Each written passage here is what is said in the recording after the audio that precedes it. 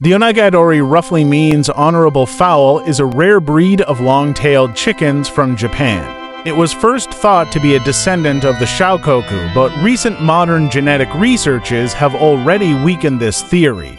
The Onagadori is recognized as the living national treasure of Japan, and till now it's almost exclusive to its country of origin.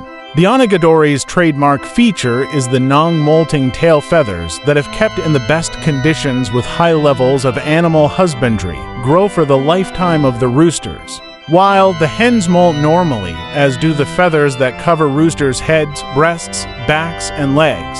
The Onagadori has also long saddle feathers, and hens themselves show the signs of having a wealth of feathers.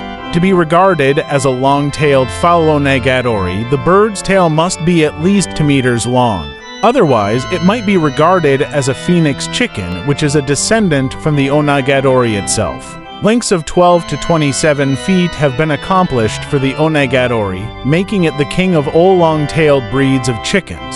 Onagadoris have single combs, white earlobes, and relatively medium-sized fine wattles. The hens are poor layers of light brown eggs, around 25 eggs per year, but they are known for being broody. The Onagadori also comes in multiple color varieties, which include white, black-breasted red, silver duckwing, and golden duckwing.